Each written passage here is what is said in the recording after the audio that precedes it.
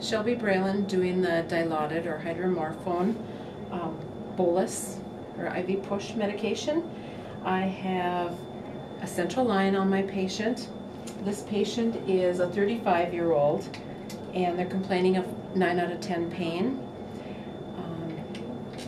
This patient also has a morphine allergy, so I know that. I've gone and done my calculations. I saw in the MAR when I was doing my 5 rights, the right dose, the right route, the right patient, the right amount, and the right time, which after I'm done with all this, I'd also do the right documentation. I saw that not only does the patient have a morphine allergy, but in their central line they have TPN running, and that's in the most proximal line. They have an unused port, which is the distal, it's the shortest one. And then in their medial line, they have fluids running. And the fluids running are D5 half normal saline.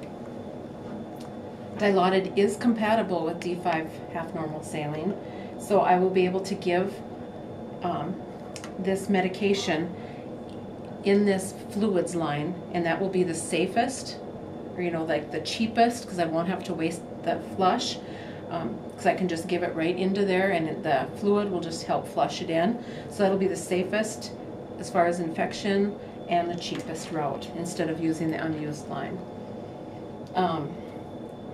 I saw that the patient also at 07:30 had 0.5 milligrams of Dilaudid given, and now an hour later, I think it's an hour later, they are complaining of 9 out of 10 pain again. So you can only give 1.5 milligrams, or 1.5, yes, milligrams of Dilaudid every hour, every 3 hours. And so I'm just going to have to give just the 1 milligram because they have already had 0.5. So I went ahead and I did my calculations. I drew up the 1 milligram of the Dilaudid, and for ease of giving it over the rate of infusion, because the rate of infusion for this is over 2 to 3 minutes, and so for the ease of going ahead and administering it easier, I'm going to go ahead and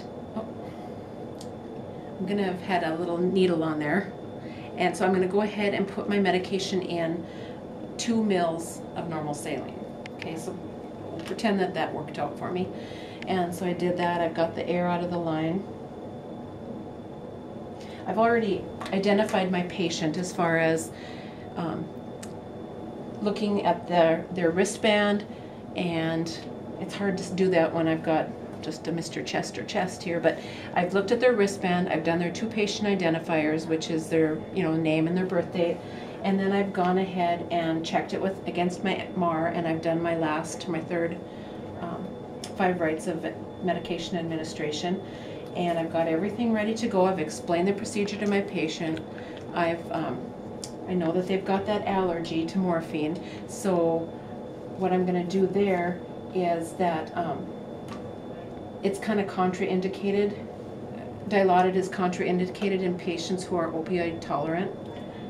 And so what I did is I went and I called the physician, and then I just explained that this patient has a morphine allergy, and I didn't know if this was going to be safe for me to give it, and the physician said that benefits outweigh the risks, so just to go ahead and give it. And I'll just be really vigilant as to monitoring the patient after I have given it and make sure that we're not having any problems. So I went ahead and did that, got the okay from the doctor. I just want to point out that the antidote that I would have ready and on hand would be Narcan, because that's what the antidote is for Dilaudid. So I'm going to pick this port with the fluids. I'm going to go ahead and scrub the hub for 15 seconds, not only the sides but also the top. And then I'm going to go ahead and attach this, and I don't have to stop my infusion. It can just go ahead and go in with the fluids. It'll help push the medication along, and I'm going to give this over 3 minutes, a mil a minute, because I've got the 2 mils of normal saline and the 1 mil of the Dilaudid. So I'll just go ahead over 3 minutes and push a mil every minute.